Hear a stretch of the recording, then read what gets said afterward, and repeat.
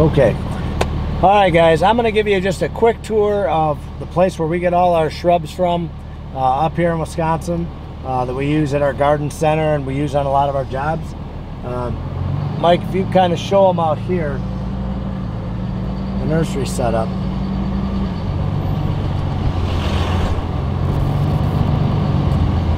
They have just literally thousands and thousands and thousands of them, of plants and trees and perennials, shrubs, anything you can imagine.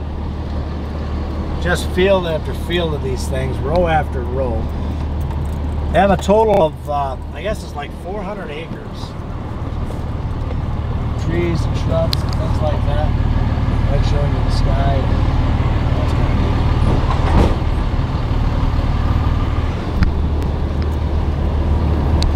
neat. A lot of these were full when we got here in the spring, and it just shows you how many have been bought already, purchased by guys like me, landscapers that come in here and get this kind of stuff. We get them from the nurseries because these guys grow very good quality material here. It's not like stuff like from down south. I'm just gonna stop up here for a second, but stop the bouncing a little bit.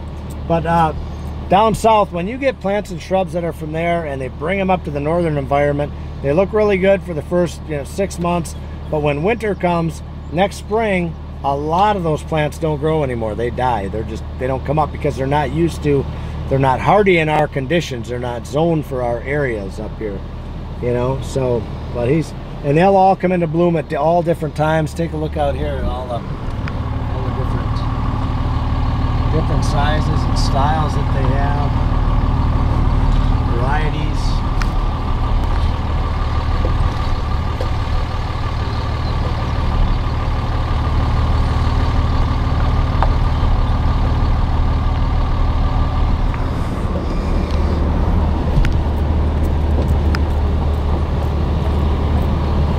Just amazing how good they are with what they do and how they do it.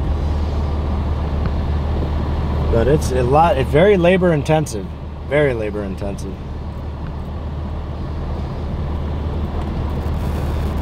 But we like to buy from these guys because they do such a good job. They give you good quality stuff at these nurseries, and you got to watch them. They're not all the same, but these guys are good, and all their products are good. They last. You don't have to worry about them. When we bring them to our garden center and then we resell them to the public,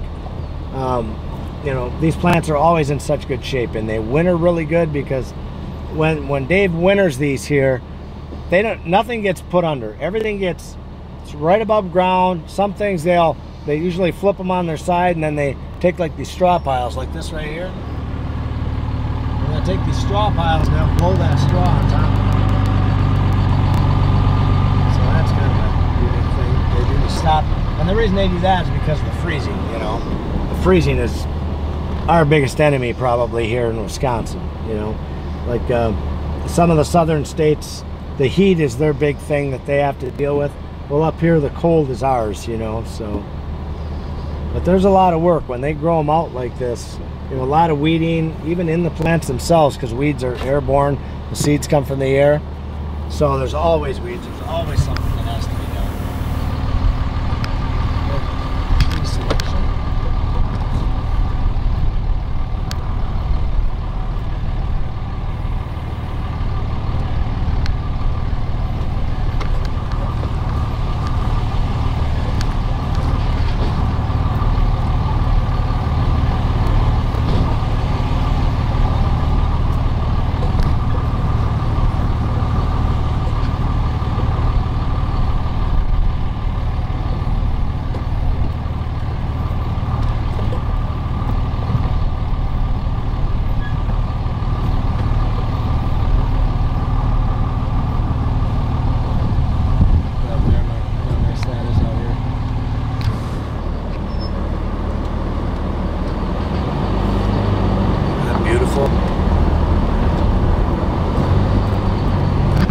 Down this road, look at how cool that looks.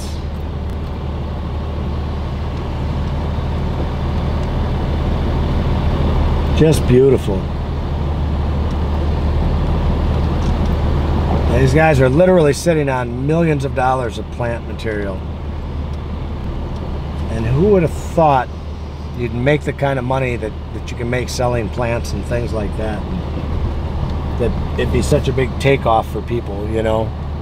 People are so interested in horticulture and landscaping and things of that nature. And there's getting to be more and more of a trend like that, you know? A lot more people are getting into it, so.